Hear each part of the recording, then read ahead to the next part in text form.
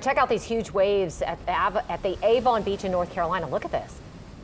Hurricane Erin is churning up the Atlantic, and you can see it right there. The storm threatening the East Coast with coastal flooding and life-threatening rip currents. However, it is not making landfall pretty much anywhere. We're not expecting any impacts to our area specifically. Yeah, but we could see an uptick in showers over the next few days. Yes. Chief Meteorologist Chris Franklin joining us now with more details on that. How much rain are we expecting, Chris? Next couple of days, we'll definitely see an increase in our rain chances. Back to Hurricane Erin, though, it is almost 300 miles away from Cape Hatteras, but you could see what the coastal conditions are like there in North Carolina, and it will continue to be fairly beaten with the high surf through tomorrow as the storm kind of eventually passes just near the coastline and then starting to move away by Friday and on into the weekend.